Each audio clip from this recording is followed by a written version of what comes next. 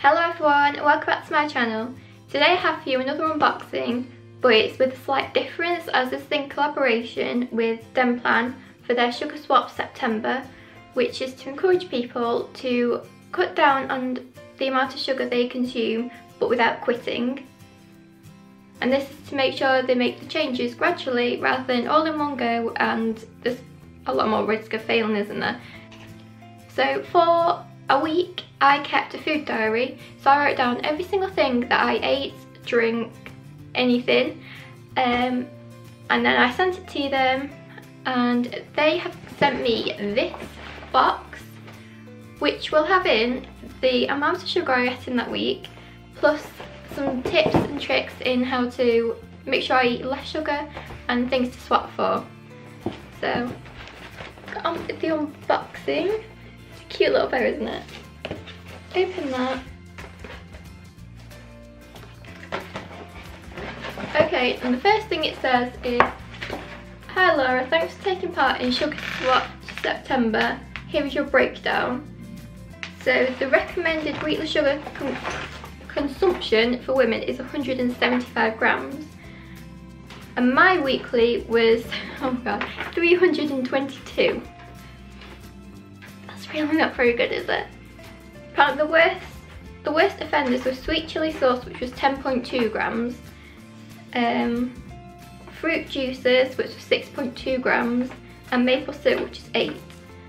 And my worst day was Thursday. I can't remember why it's not Thursday.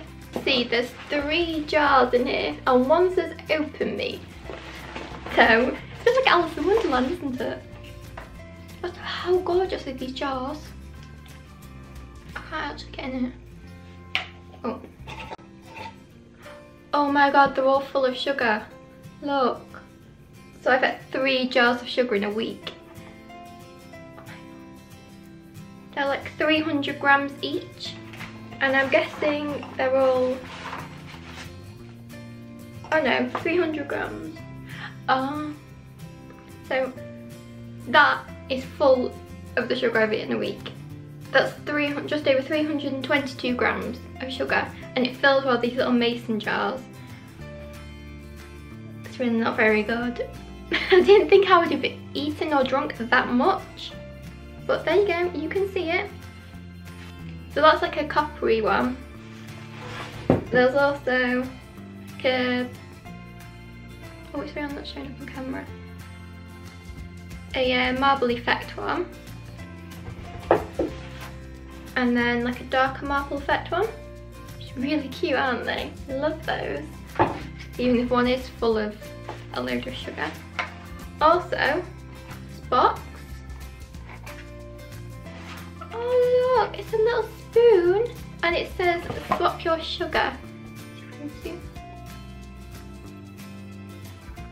Can you see that? Swap your sugar. How cute is that? I love it. That's so cute. I've never seen anything like that. Oh, I've never seen anything like that, and it's like properly like in the spoon. I love it. We actually get a lot of sugar in our diets from natural sources, such as like fruit, vegetables. So we don't really benefit from adding extra sugar, so like sugary drinks. Actually, ready meals have a lot of sugar added to them, and you don't actually need it in your diet whatsoever. You get enough. Denplan want people to know is that when you eat sugar, the bacteria in your mouth feeds on it, and it takes up to an hour for this to like go back to normal, as it produces more harmful acids in your mouth, which cause dental problems and tooth decay.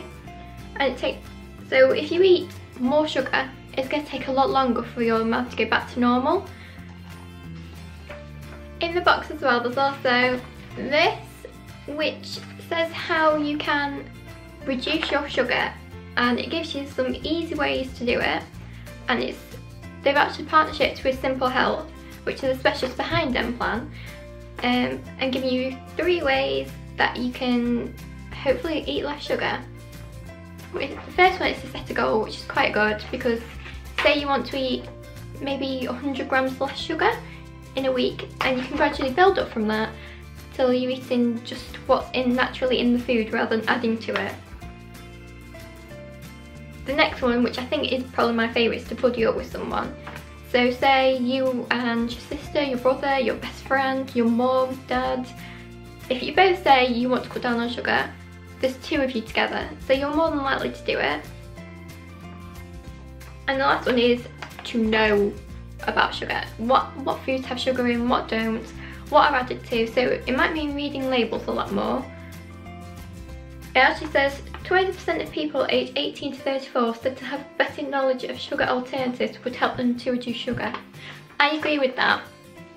I don't really know many of the sugar alternatives you can get, so I think that's definitely something I'm going to be looking into, because I don't really know the difference between different types.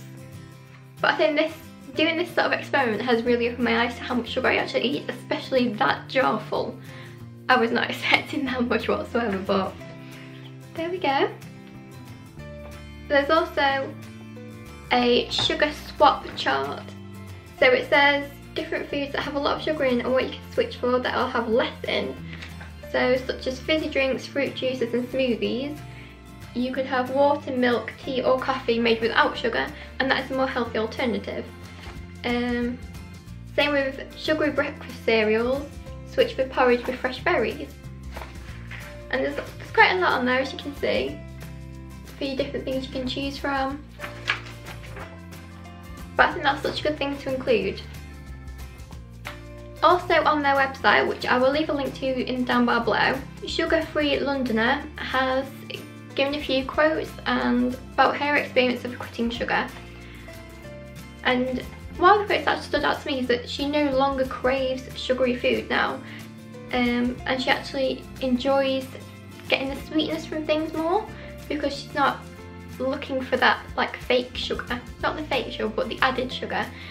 But the hardest thing was to find the hidden sugars, which I can imagine is actually quite hard, because I know a lot of ready meals have added sugar in, and I think it'd be things that you wouldn't expect would actually have a lot in. But one of her top tips was to cook from scratch with fresh ingredients. That way you know exactly what is going in your food, you know exactly what you're eating.